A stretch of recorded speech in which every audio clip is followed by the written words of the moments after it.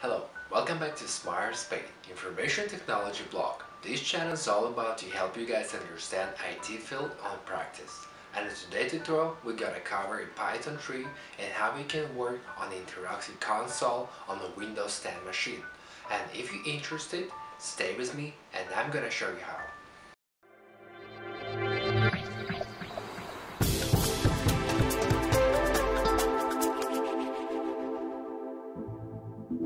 And before we're gonna jump into Command Shell or PowerShell, whatever we call it, I just want to give you some heads up and small introduction what is a Python Interactive Console means and how it's going to be beneficial to use it. The Python Interactive Console, also called a Python interpreter or a Python shell. It provides programmer with a quick way to execute commands and try out or test a code without creating a file. Providing access to all the Python built-in functions and any install modules, command history, and compilation, the Interactive Console offers the opportunity to explore Python and ability to paste code into programming files when you are ready. So in this tutorial, we'll go over how to work with the Python 3 Interactive Console and leverage it as a programming tool. Python Interactive Console can be accessed from any local computer or the server with a Python installed on that computer. So the general command that you want to use to enter into the Python Interactive Console is going to be Python and the version of the Python, or you can just type it in Python inside of your local environment. And by typing Python, you will be able to access to your interactive console. So if you have set up a programming environment, if you don't know how to set up your program on Windows 10, please refer to our previous tutorials video that we have to show you how you can install Python during Windows 10 machine. If you know how to install it and you have already set up your programming environment, then you go ahead and check this video tutorial, as you would be able to using your interactive console. So you can launch the environment and access the version of the Python and modules you have installed in that environment by first entering into your directory and accessing to your environment. So let me access to my environment so that we can be able to using our interactive console. So first I need to go to my directory. So I have to navigate to my environment folder. I have named it environments like I showed you previously. And we run the environments folder. I name my directory environment. And to be able to access my environment, I just copy paste. I don't want to make any typo. So I just my environment script that I have, the modules that I have created for my environment and activate your environment. As you may know that already, you just have to type in activate. As you can see, whenever you see your highlighted by green, my environment, I just name it my environment. You can name it whatever you want. Like I said, in my case, it's naming my environment, and I'm right now inside of my local environment where I can access my interactive console. So, like I said before, by accessing to your interactive console, you should type it in just Python. And whenever you type it in Python, whenever you see kind of like arrow, triple arrow, it means that you guys right now inside of your interactive console. In my case, the default version of the Python, as you can see, is 3.6.3 version, which is displayed in the output once you enter into command, along with the relevant copyright notice and some commands you can type for extra information. How you define that inside of your interactive console is by whenever you see greater than signs, triple it, like here, It means that you right now inside of your interactive console. You can target specific version of Python by appending the version number to your command with no specification. You can just type, for instance, instead of just Python, you can type Python the version number. You can access this way too, like Python 2.7, Python 2, or if you're using Python 3 installed on your machine, you can type Python 3, or you can type just Python version. It doesn't matter if whenever you spell it right and it's matched to the version that you have installed on your machine, you will be able to access to your interactive console. The Python interactive interpreter accepts Python syntax, which you place followed by these creator mark signs prefixes. We can, for example, assign value to the variables. Let's say, for instance, births of year. Let's say equal to the birthday. Let's say when you that like any number like birth, place of birth, birth of the year, anything. So just I want to show you an example of what I mean by variables value. Once we have assigned the integer value, for instance, 18, 90, 81, any number, in my case I just put 9081, to the variable birth year, we will press return and receive a new line with a 3 greater than sign as a prefix. We can continue to assign the variables and then perform math with the operators to get calculation return. So what I mean by this, just I'm gonna show you what I mean by that. So let's say birth year is 9081, and say I don't want to do skeptic, but just it's just as a sample. And that's year, let's say 2056, just any number. Then press enter again, then age at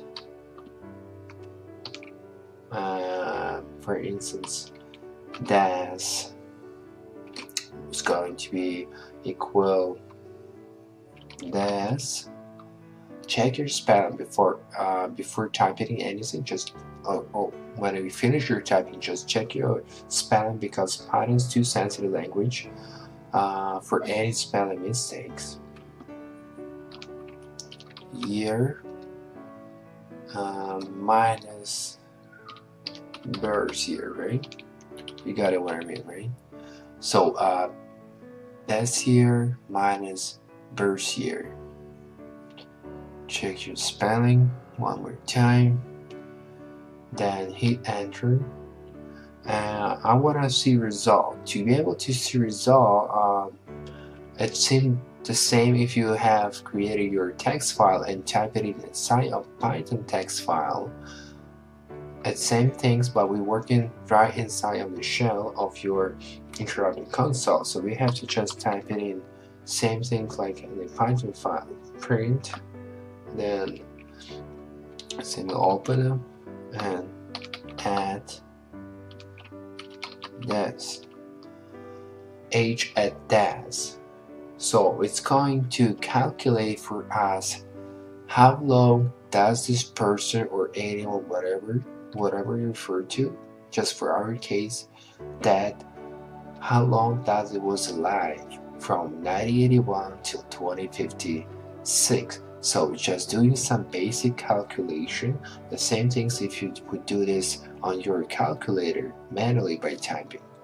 Script in the file, we assign the variables, subtracted one variable from other, and ask the console to print the variable that represents the difference. Just like in any form of the Python, you can also use the interactive console as a calculator.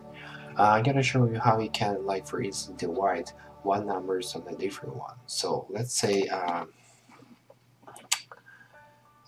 2 103. I want to divide it on to 20. And it's going to be calculate right away for you how much is going to be if you divide it 2 or 3 on 20. It's just a basic calculation, and what I like in the interactive console that you see result right away. You don't have to save file, you don't have to log out, just log out from your Python script and type it in print result. That's what I like most into Python environment, that you have type it in command or variable and just see right away result what it's going to be by using interactive console. Multiple lines.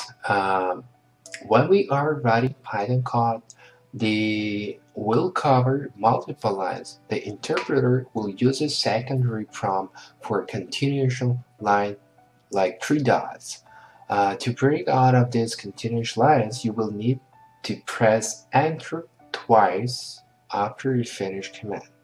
So we can see what this looks like in the following code that assign 2 variables and then use a conditional statement to determine what print out to be to the console. So I want to show you what I mean by this.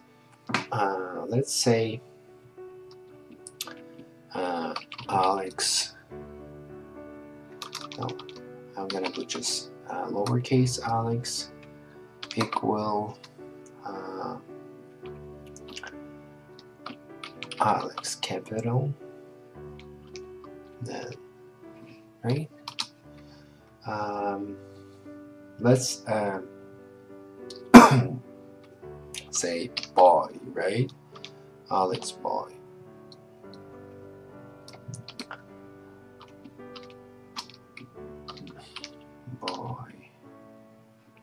Just anything, it's just a sample. You can put any variable you want. If length, for instance,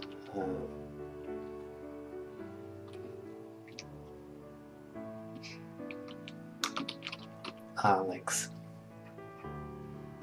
right? No. Bit different, sorry, my bad, my mistake. Alex, then greater, than length of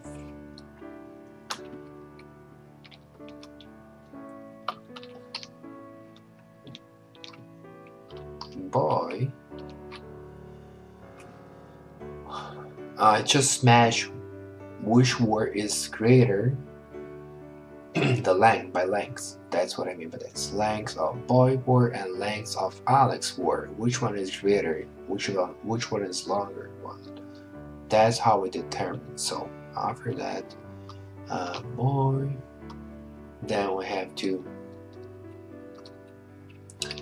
print.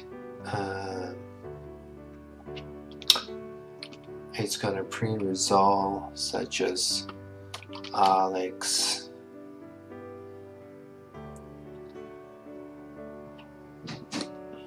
got a job. Let's say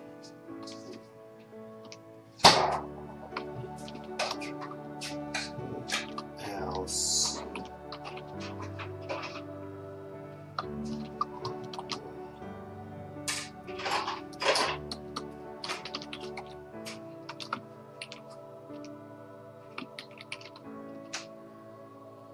Alex cards in Python.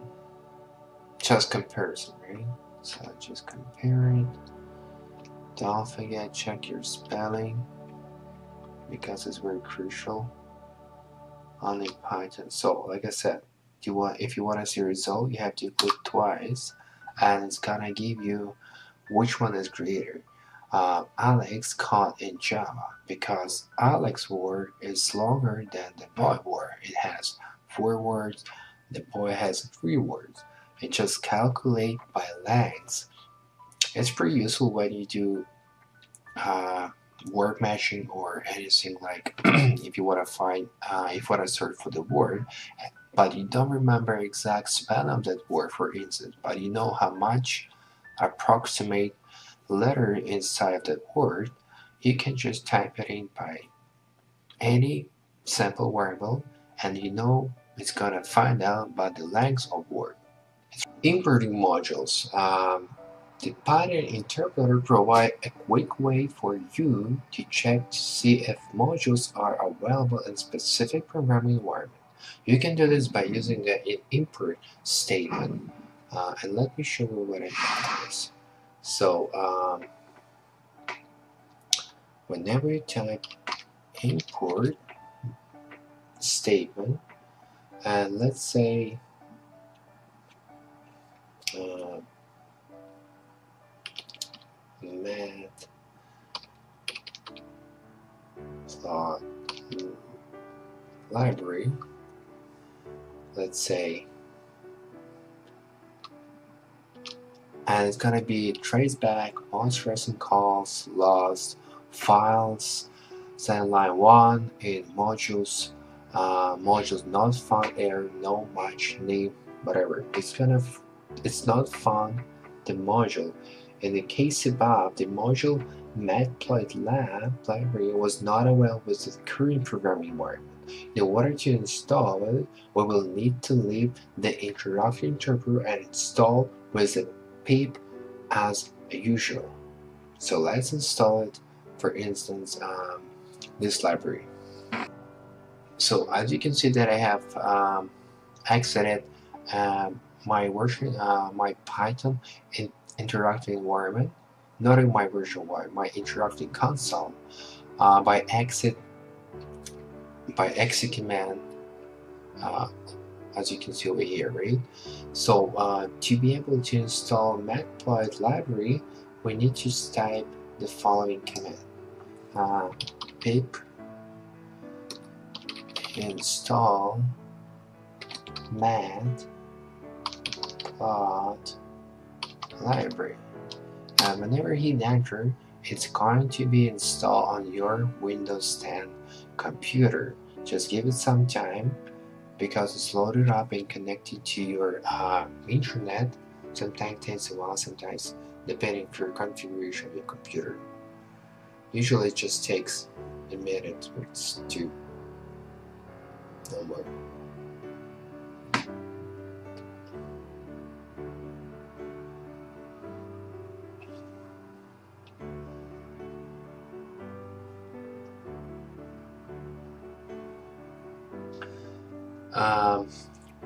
Once the matplotlib library module along with the dependencies are successfully installed, you can go back into interactive interpreter or interactive console, whatever you call it. That's to name it.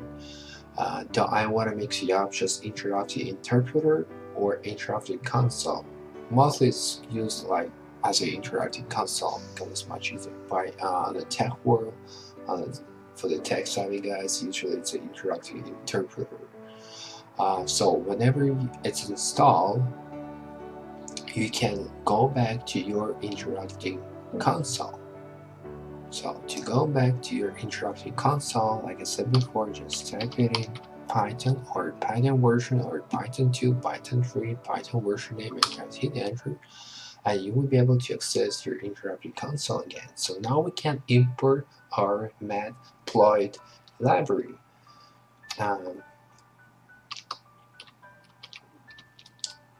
Import mat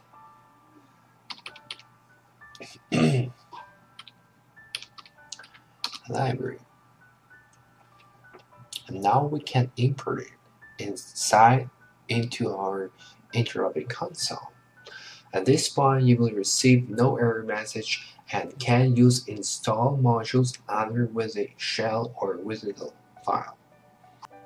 So let's say you want to leave your Python interactive environment. There are two main ways to leave your Python interactive console, either with a keyword shortcut or Python function. The keyword shortcut is a Ctrl D in the next based system or Ctrl D and Ctrl key in the Windows system will interrupt your console and return you to the original terminal window. Alternatively, the Python function quit, which shall be before, will quit out on the interrupted console and also bring you back to the original terminal environment that you were previously in. So let me show what I mean by. But the main difference, I forgot to tell you that the main difference when you're using the function quit by tapping quit, that's going to be recorded in your history. But whenever you use a shortcut, it's not recording on your history. Whenever you see type,